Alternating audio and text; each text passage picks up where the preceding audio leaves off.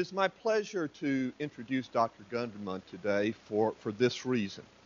And this will embarrass you, Richard, I'm sorry. Richard is one of those few people who, when I look at his life, I scratch my head and say, that's impossible. You can't do life that way. I've had the pleasure of working in a variety of capacities with Dr. Gunderman for the 12 years that I've been here. I'm not going to read this page of stuff to you, but let me just hit a couple of highlights so that you understand why I scratch my head when I think of Dr. Gunderman. He has both the MD and the Ph.D. from the University of Chicago, the Ph.D. from the Committee on Social Thought. So he's both a physician scientist and a humanist. Go figure. There's not many of those around. I've had the pleasure of meeting Dr. Gunderman's family. He has lovely children, and at least as far as an outsider can see, a lovely relationship with his wife. A physician with good home commitments. Go figure. I know he is active in his own religious congregation, and that's an important part of life to him.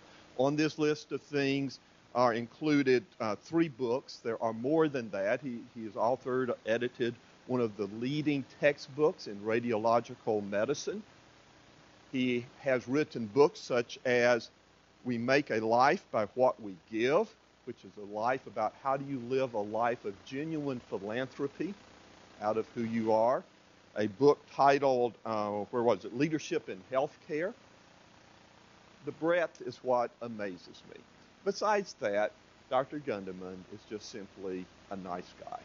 And for that, we are grateful.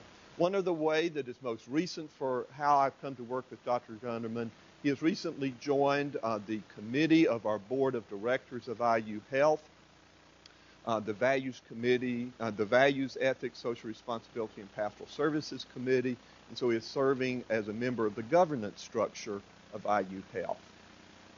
Dr. Gunderman, welcome. We look forward to your comments today because we know we will be stimulated by them. Thank you for being here. Thanks, Steve.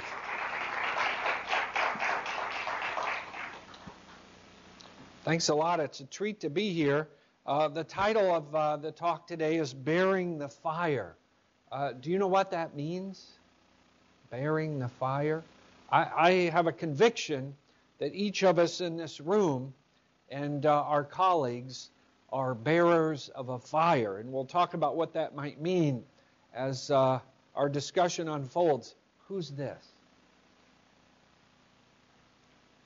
Do you recognize this person? This is the first patient ever described as having Alzheimer's disease. This is Augusta Della, who was Dr. Alzheimer's very first patient. Perhaps this patient, sadly, has in a sense lost the fire, or the fire is dwindling. And I think it's something we very much need to be mindful of and keep alight, and perhaps even try to pass on to the next generation, burning more brightly than when it was passed to us. This lecture is sponsored by the Fairbanks Center on Clinical Ethics. I have some convictions I've developed over time about ethics. One is that ethics isn't simply a matter of right versus wrong. If all we manage is to do the right thing, I wouldn't say we've failed, but we certainly haven't achieved our potential. The word ethics comes from a Greek root meaning character, and certainly character is important. Are you generous? Are you compassionate? Are you courageous? But I think ethics is finally really about reality. This is a work of art by William Blake, one of the great physician artists, perhaps of all time, certainly of anybody who wrote in the English language. The Religious Leaders Passing Beggars by Rembrandt. What kind of reality do you and I exist in? Is it a shallow reality? I sometimes have the sense that I'm mired in a shallow reality. It's actually the shallow realities that most threaten to drown us. Where we want to be is in a deeper reality, where we're as present as possible with our patients and colleagues and families, where we can be as dedicated as we possibly can to their care, and ultimately help them and ourselves become as fully alive as possible. The people in this sketch mouth platitudes, but are not in fact fully present or fully alive. So what enables us to go deep? This, of course, is Van Gogh's The Good Samaritan. What enables us to go deep? Well, with time, I've come to think increasingly that it's suffering. Most of us, especially younger people in medicine, have a tendency to hide our suffering. We don't want others to see it because it might imply that we're weak. But in point of fact, I've come to think our woundedness is what most defines us. And if we're going to be the best doctors, the best nurses, the best social workers, the best chaplains, the best human beings we can be, we need not to hide our woundedness, but in fact to lead with our woundedness. This is a man my wife and I take to church most Sundays. He has cerebral palsy and can't speak. In the course of caring, helping to take him to and from church every week, I learned some lessons, which I was never taught in medical school or residency or fellowship or as a faculty member, but that I hope nurses are still taught very early in their training, namely things like how to bathe a person, how to turn a person in bed, how to change the sheets on a bed, how to help somebody who can't bend their shoulders very much put on a coat. I didn't know how important those lessons were until I became involved in the care of my own father, who died last year. Some of the profoundest lessons I've learned about bearing the fire came not from the curricula of medical schools or residency programs, but in the course of caring for real flesh and blood human beings. So I learned some things from the bedside. For example, the bedside of my dying father, which have turned out to be very important to me, like how to read certain texts like the Bible, how to hold somebody's hand as they die. I don't claim to be good at it, but I now have a deeper understanding of what that means. How to pray. I mean really pray, not that my will should be fulfilled, but that this person should die and die well. And I hope I managed to learn a few things from that about how to live. And I bet you've had similar experiences. This is Rembrandt's Old Man Praying.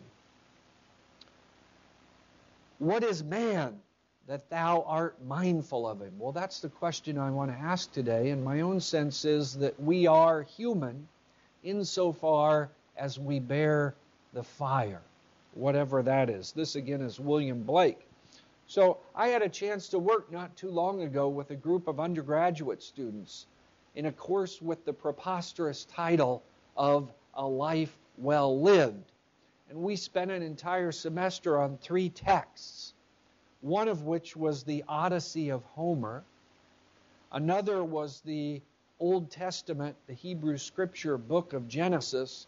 And the third is a contemporary novel by one of the most important writers of our age, Cormac McCarthy, called The Road. And I want to see if you and I can make some headway on understanding the fire and what it means to bear it by reading a short passage from Cormac McCarthy's The Road. But before I do so, let me say that we're inevitably engaged in 2 processes when we read a book, a passage from a book, or talk to another human being, including a patient. One of those is exegesis, the effort to try to determine what the text means. But the other equally important process is eisegesis. These are Greek words. Eisegesis basically means reading into the text or bringing ourselves fully to the text. And I think that's finally what it means to be an educated human being. This is the bust of one of the best educators who ever to grace humanity. Who's that? Did you see Bill and Ted's Excellent Adventure? Who's this? Socrates, right? AKA Socrates, right? It's our encounter with texts that defines us as human beings. So here's a text, one we can all read together right now. This is a man speaking to a boy, a father speaking to a son. The son speaks first. I want to be with you. You can't. Please. You can't. You have to carry the fire. I don't know how to. Yes, you do. Is it real, the fire? Yes, it is. Where is it? I don't know where it is. Yes, you do. It is inside you. It was always there. I can see it. Do we see the light of the fire emanating from you today? To what degree do you see the light of the fire emanating from your colleagues or your patients? You may get your discharge summaries dictated and signed. You may get all your SOAP notes in very good order. You may check off all the boxes on your consultation list for today. You may squeeze every dollar of revenue you can out of the care you deliver today.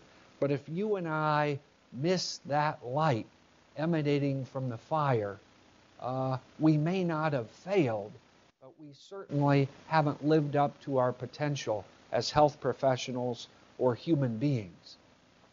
Let's go line by line through that little passage. You and I are engaged right now in exegesis and eisegesis. None of us will see exactly the same thing in these modest, homely little lines, but perhaps all of us will learn something in the course of thinking about them. The first line is, I want to be with you. Who are we? Are you and I atoms bouncing around in a void? Or are we perhaps strands of thread in a tapestry? Do you and I begin each day with a mindset of isolation? I'm alone in the world? Or do we begin each day with the sense that we're deeply bound up in relationships? I want to be with you. What exactly does that mean? How and why do we need each other? Well, the response from the man, by the way, a nameless character. We never know the name of the father or the son, the man or the boy. The response is, you can't. You can't be with me. Why not? Well, for one thing, there's the problem of mortality. We can't be together always, right? Mortality is every bit as natural a part of our nature as our birth. We are born and grow and develop no more naturally than we die. We're made to be perishable. Could it be that our very perishability, our fragility, is what makes our lives so precious and so worth caring for? And could it be that it's in that realization that any potential we enjoy to care for one another forever and well lies? Anybody recognize this piece of art? Created in the 16th century by Holbein the Younger. This is the Ambassadors. It's about explorers, right? There are a number of artifacts here having to do with exploration. But the most important one is right in the middle of the picture. But it's so distorted you can't see it. Right here, Holbein has placed an anamorphic skull. Here you can see that anamorphic skull viewed in reflection. Why did he put it there? Could it be that the most important frontier we as human beings need to explore isn't the ocean depths to which James Cameron descended earlier last week, or outer space, the moon or Mars or something, but in a certain sense, the most important frontier for us to explore is our own mortality. Well, the response to "you can't" is please.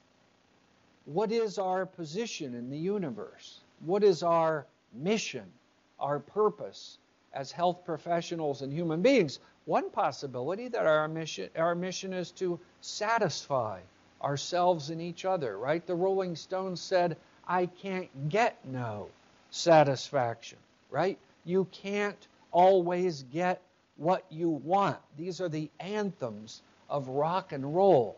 But perhaps rock and roll hasn't plumbed the depths of the human experience. Perhaps you and I have appetites and purposes that go beyond our own satisfaction. Things even patient satisfaction scores can't quite manage to encompass.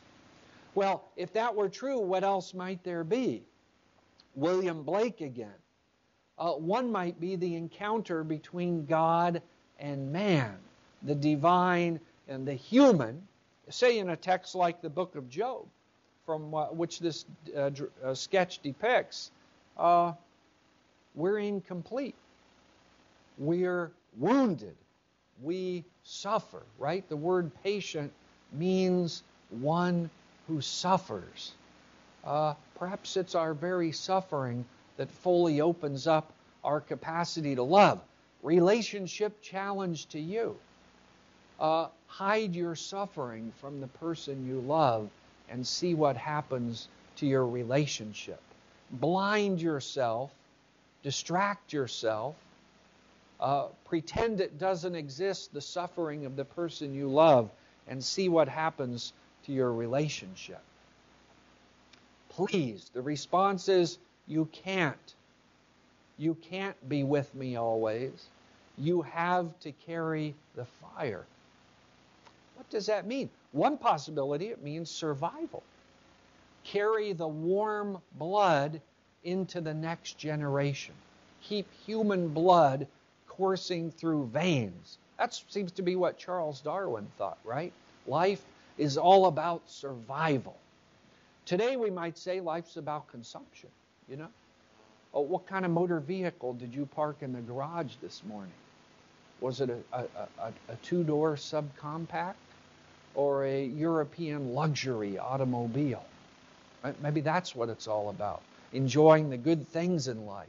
My own sense is certainly a better attitude would be to regard our lives as a bit of an adventure. They're played out in a way on a small stage, but perhaps at stake in the events on that small stage are matters of cosmic significance. That would be perhaps a biblical interpretation of human life.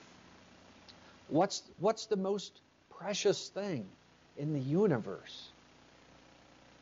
Is it something we can be aware of, something we can perhaps even carry? Well, one possibility would be that precious thing in the universe is its awareness of itself. The sun is much bigger and much more powerful than you and I, but so far as we know, it is completely unaware. The thing that makes us special and other living organisms is that we're aware, and when it comes to human beings, aware in a particular way that gives us the capacity not only to react to stimuli, but actually to marvel at and perhaps even love creation, or at least some of the created things, like some of the people seated in this room right now. Perhaps what we bring special to creation is the capacity to love it, or parts of it. And that may be the spark of the divine in us, right? It's not, how can I make more money? How can I advance my career? How can I retain my job? But what am I here for? Why am I here? Perhaps those are the biggest human questions. We get caught up in the technology. We get caught up in the management theory. We get caught up in reducing errors and trying to improve the bottom line. By the way, I'm not here to say those things aren't important. I devote a fair amount of time to them, but those are not ultimately what it's all about. What's that image? That's the Tower of Babel, right? A homely little allegory in the book of Genesis about the human effort to make gods of ourselves through technology.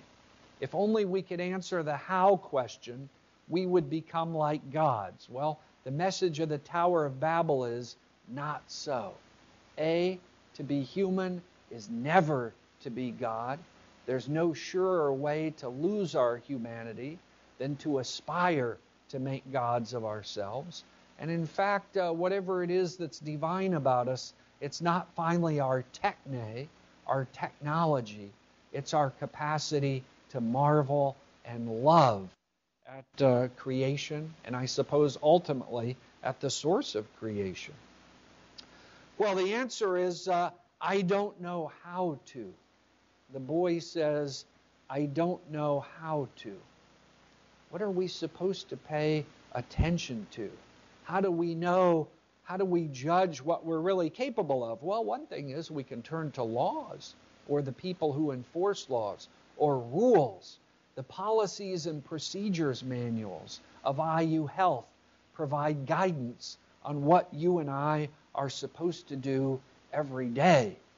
But you and I know that the most important things we do each day aren't really addressed in those policy and procedure manuals. They don't finally describe while we're here with a much deeper human aspiration, namely to, I suppose, learn how to be human by caring well for other human beings. And if you see that as a law, love one another as you would like to be loved. Here's an even crazier idea. Love one another as I have loved you. I'm not the I in that sentence. Laws become not constraining, not confining. They're not like handcuffs on our wrists. Laws viewed in that sense actually become liberating.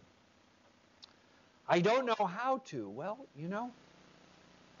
your humanity is not a given. Our humanity is an achievement. It's something we must strive for. I mean, sure, we all have 10 digits on our upper limbs, and we all are 46XX or 46XY, right? Our genotype.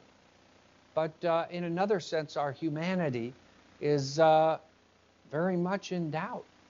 It's something we need to strive for and hope we achieve to some degree. That's kind of a crazy idea. What do you mean by that? The fact I'm breathing doesn't mean I'm alive.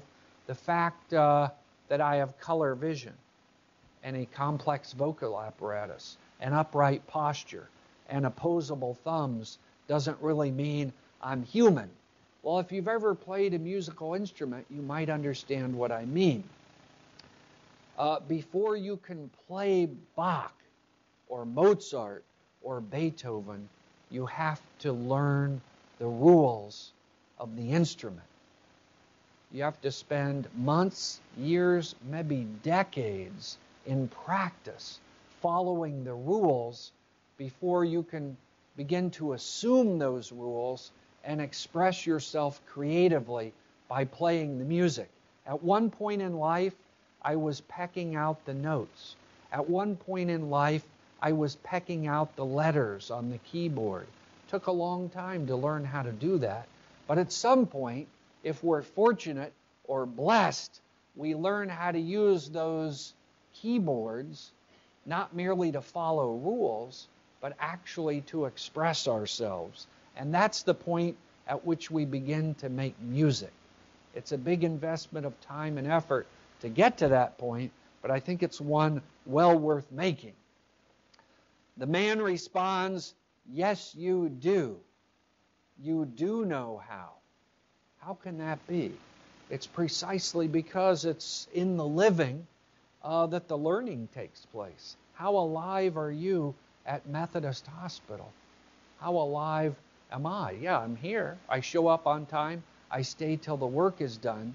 But to what degree are you and I really alive, fully human in the work we do every day? Again, the idea that we can live superficially. You can follow all the rules. You can never run afoul of the policies and procedures manuals, and yet, in a certain sense, go through your life sleepwalking. You can be a technical wizard, like the people building the Tower of Babel, but a human dunce, right? Our mission is ultimately to try to drink deeply of this experience and to take what we discover, what we come to believe from the lessons we learn at the bedside or through the encounter with great texts, and allow those beliefs perhaps to transform us. Perhaps you and I aren't all we can be. The boy responds, "Is it real? The fire? Is the fire real?" Tough question, right? What color is the fire? How much does the fire weigh? Where is it located? Who can point to it? Those are tough questions to answer, and some people conclude from the fact that those questions are tough and not amenable to laboratory analysis that there must not be any fire. And the moment we conclude there is no fire is the very same moment we begin to descend into hopelessness, right? Our lives become potentially chaotic and disordered. I begin to say to myself, I just want to avoid trouble in life. I aspire to a life of ease with a comfortable income, a comfortable routine at work, a shallow but comfortable sort of family life, and that's it, right? I want to avoid trouble. That could be a problem for a human being. It matters a lot what we call things. What do you call the people you care for? You know? What could you call? Well, you could call them patients. I suppose you could call them customers. There are a lot of names you could apply to them. It could be that one of the keys to our own salvation lies in calling things by the right name, right? That's what makes Adam in the creation story, that's what makes human beings special.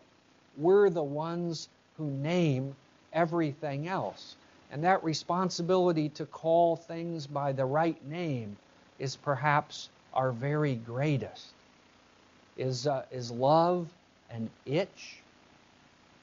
Is love the result of a shift in hormonal balance?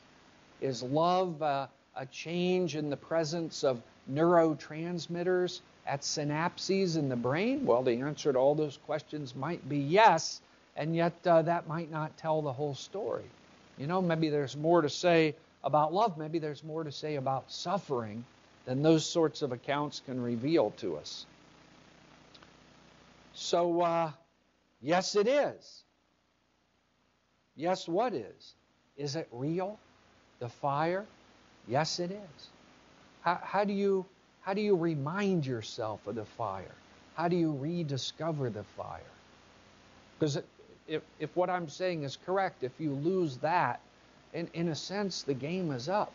You've lost it all.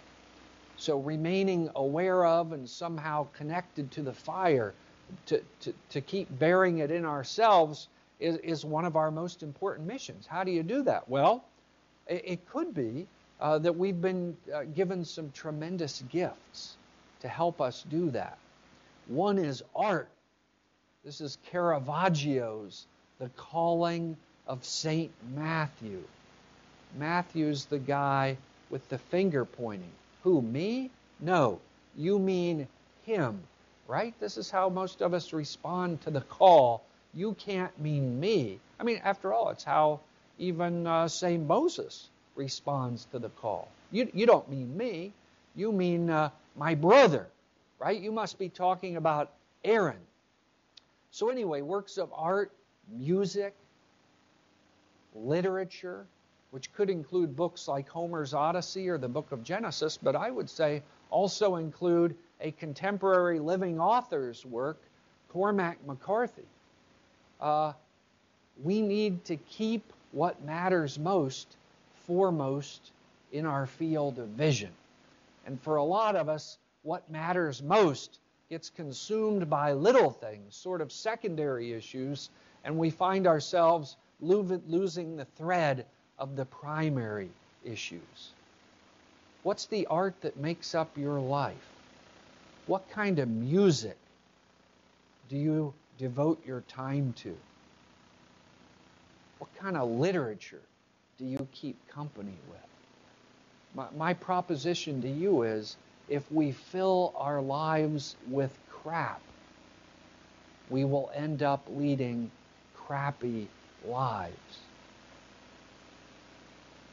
Forget about the food you put in your mouth, whether you eat healthy or eat poorly. Who cares?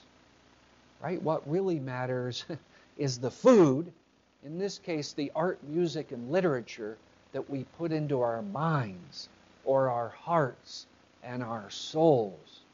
You can eat all the deep fried sticks of butter you want, as far as I'm concerned, as long as you manage to attend to what you're feeding your soul with. And somehow, healthcare organizations frequently become idolaters in that regard. We spend all our time worried about serum cholesterol levels. What's your lipid profile look like? And sometimes we forget about the most important food for human beings, which really can't be measured by any blood test, right? The boy says, "Where is it?" "I don't know where it is." That's our situation. I don't know where it is. The point of this discussion is that the quest to discover the fire, to figure out where the fire is, not just in great works of literature, but in the person seated nearest to you in this room right now, that's really our quest. Where is that fire? If you take that seriously, you might say the best thing about human beings is not our technological wizardry, but finally, it's our curiosity, right? Who's that? That's Odysseus, Ulysses, right? James Joyce, Ulysses. More important, Homer's The Odyssey. Homer calls him repeatedly the man of many ways. The only way we can figure out where the fire is by looking for the fire from multiple perspectives. And that's where art and music and literature can be our most important aids. We need to look at it from multiple perspectives. Part of it may be what we can see with a blood test. Part of it, I'm not sure about this, could even be what we see when we biopsy our patient's wallet. But ultimately, there's something much deeper, much brighter that we need to see that tends to get buried by the way we organize and deliver healthcare today, but which is desperately important for us and desperately important for our patients, because the degree to which we're disconnected from it is the degree to which we really won't be able, finally, to care for our patients. The man says, "Yes, you do." Yes, you do what? "I don't know where it is." Yes, you do. It's inside you. It was always there. I can see it. The notion is that this fire isn't something we light within ourselves, but was there before we became aware of it. And the question is, do we tend to extinguish that fire, or do we help it burn more brightly, emit more light, illuminate more of what's really worth caring about in human life? We're not trying to win some race, garner some award, right? Nurse of the year, doctor of the year, chaplain of the year, healthcare executive of the year, we're trying to be human beings. And being human means caring for other human beings, recognizing the suffering of those in our midst and trying to respond in a human and humane fashion. Maybe that's what it means to play our part, as human beings and as healthcare professionals. I suspect that this this light is not only illuminative, but transformative. And there are good examples of it in one of the texts that the students and I spent a lot of time on not too long ago. Abraham used to be Abram.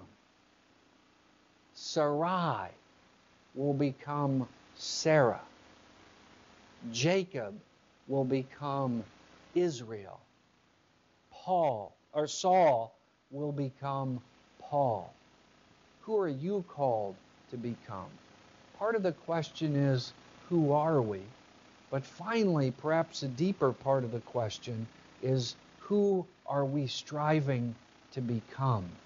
Or who do we most need to become? The encounter with the kind of texts we're talking about today, Homer's Odyssey, the book of Genesis, and Cormac McCarthy's The Road, is a transformative one. At least if it works, if it catches fire in us, if it fans the flame of our own fires, it will be a transformative experience. You see, that's finally what prophets are. Prophets aren't people who predict the future.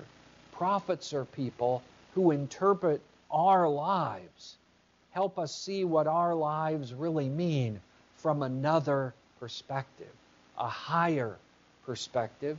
Some might want to say a divine perspective. What story won't your CV tell about you, your resume, your obituary? What residual will remain after we've read your obituary? Or if we peruse your CV today? That's the question, right? That's what a prophet would have us consider, not our position on the organizational chart or our income or how many awards we've won, but who we're called to be, who you would need to be the most real version of yourself you possibly can. Well, how do we get there? Largely through words. It's what we read in books. It's what we say to others. It's what we tell ourselves when we think we're alone that ultimately defines us and either forecloses or opens up that transformative potential. Well, here, mercifully, is the last slide, or at least the penultimate slide. Let me read you a passage from a book that lies at your fingertips. It's by Cormac McCarthy. It's called The Road. It was an Oprah's Book of the Month Club selection. It won the Pulitzer Prize for fiction. But of course, none of that matters. I want to be with you. You can't. Please, you can't. You have to carry the fire. I don't know how to. Yes, you do. Is it real, the fire? Yes, it is. Where is it? I don't know where it is. Yes, you do. It's inside you. It was always there. I can see it. What does it mean to bring life to human life? My own sense, it's things like classes and texts and teachers. What kind of a teacher are you, and what are you doing to bear the fire and help the rest of us do a better job of bearing the fire? Okay, I'm going to stop there. I think we have maybe 5 or 10 minutes for conversation. We'll see if this provokes any objections or questions or comments? It's a terrible thing when we sit in stony silence, you know, after somebody's made a profession of this nature.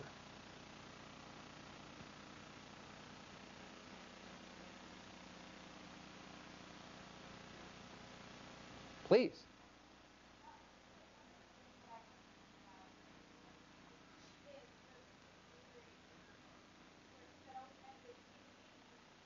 Huh.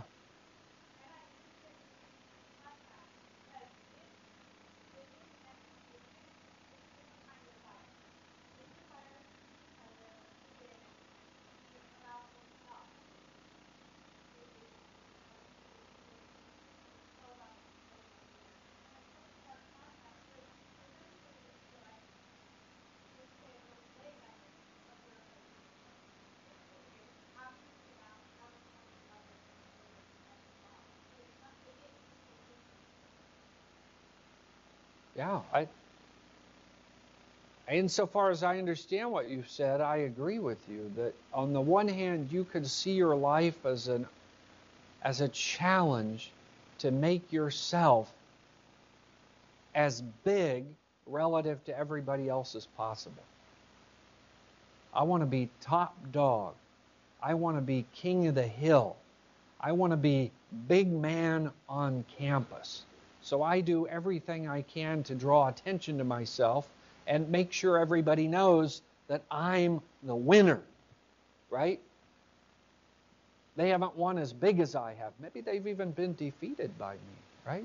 Because I'm down in the Gatorade. I'm here to win. Only one person gets out of this room a winner. That's going to be me. Show me what I need to do to make sure that's the result. That's one attitude toward life. But there are many successful people in organizations who see life in those terms. I'm convinced of that. But that's certainly not the only way to see life. And it could be that ultimately you'll lead a more fulfilling and a more human life, not by trying to make yourself big and everybody else small, but by helping all of us rally around purposes in life that are bigger than every one of us. There are things in life more important than we are. Some of those things more important than we are a lot more important. And ultimately, it's whether we figure out what those are and live lives that are faithful to that vision that I think determines not only how good our lives are, but ultimately whether we've lived at all. And that's what the fire is all about, right? The warmth of human life. How do we tend that fire? How do we share that warmth? Other questions or comments? Oh, that's a good, yeah, I should have. You put the rock. You need to speak to this now. So raise your hand, I'll get the mic to you. That immediately says no one. Thanks for doing that, Steve. I have a question about the degree of Bible literacy or scriptural literacy that you assume in your presentation. Do you find that a difficult thing with your students?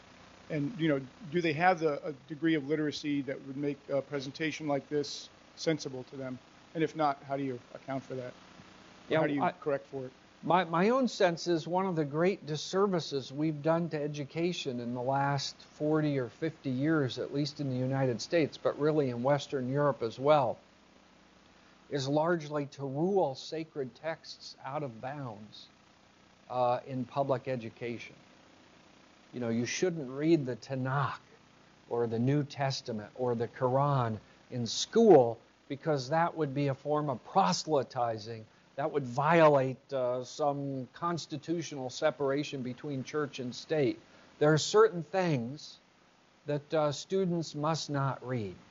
And among those texts are the foundational texts, the very most sacred texts of humanity. And, it could be the Bhagavad Gita or something else, the Upanishads. It doesn't have to be the book we call the Bible. That's a huge mistake. Whether you're a person of faith or not, we simply don't have any better texts for thinking about what human life could be and the deleterious consequences of getting that question wrong.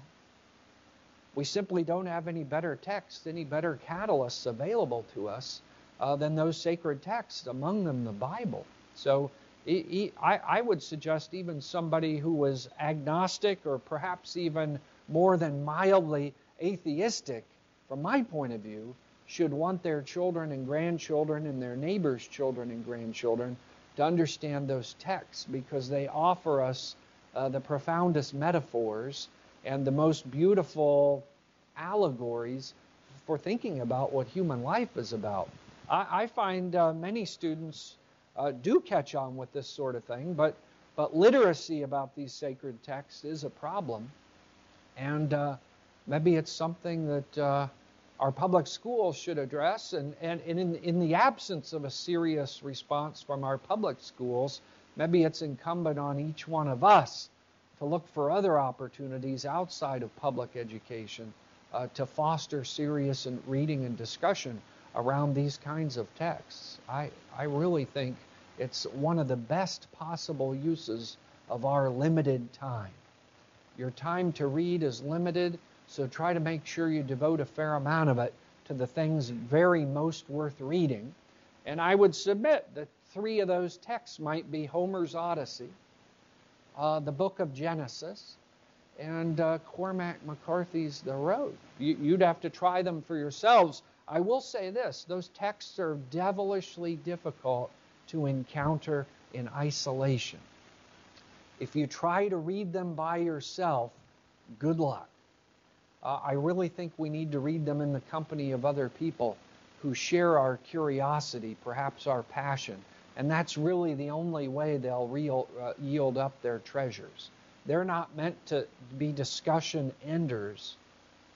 See what it says? That's the way it is. My own sense is they're intended to be conversation starters. They're intended to open up inquiry and stimulate us to think about what our lives are. Any other questions or comments? I think that's a no. What do you think, Steve?